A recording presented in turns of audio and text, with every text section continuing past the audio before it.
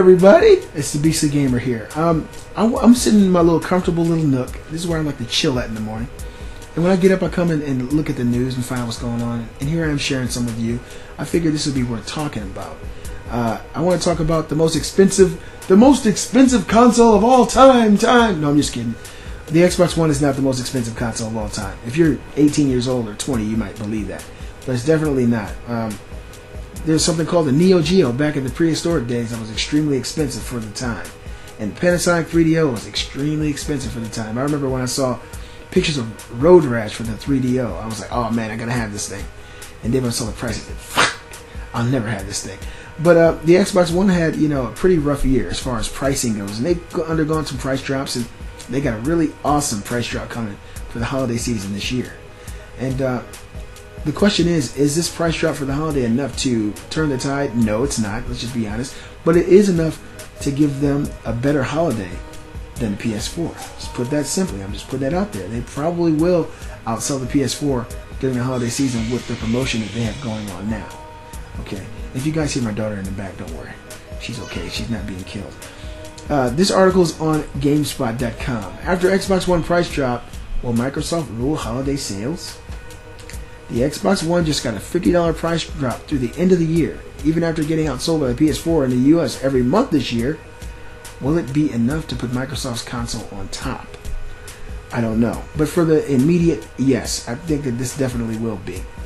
Price cut could lead to a happy holiday for Xbox One. Microsoft's Xbox One price drop news today is a big deal and could be a turning point for the system that's lagged behind the PS4 for over a year now. I'm sorry. The $50 price drop applies to all Xbox One systems, bringing the entry-level console down to $350. That's a healthy $50 less than the PS4. In November 2013, you needed to pay $500 for an Xbox One, and no pack-in games were available, at least not in the US. In November 2014, you'll be able to get an Xbox One and your choice of a high-profile game, Sunset Overdrive, Call of Duty, or Assassin's Creed, starting at $350. That's quite a compelling value.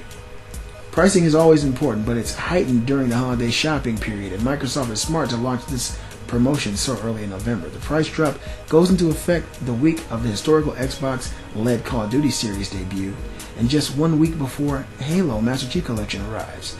If any Xbox 360 or PS3 or Wii owner was on the fence about upgrading to an Xbox One, this price drop could and should make all the difference in swaying their decision. I totally agree. 100% agree with this. I think that it would be really hard for PlayStation to outsell them during the holiday season with this kind of promotion.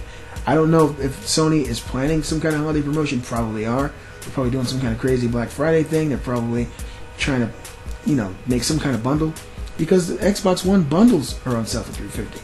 You get a white Xbox One with Sunset Overdrive for $350. PS4 is going to be $400 without a game.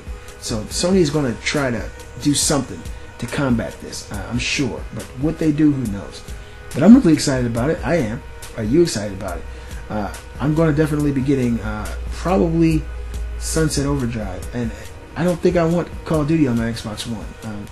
Some of my buddies have it, and even though the Xbox One is the lead console for Call of Duty, the game plays better on the PS4. And why would I buy it on the Xbox One when I can have a better version on my PS4? It just doesn't make any sense to me. So, maybe I'm crazy. You guys let me know. But Sunset Overdrive is a game that I want on my Xbox One.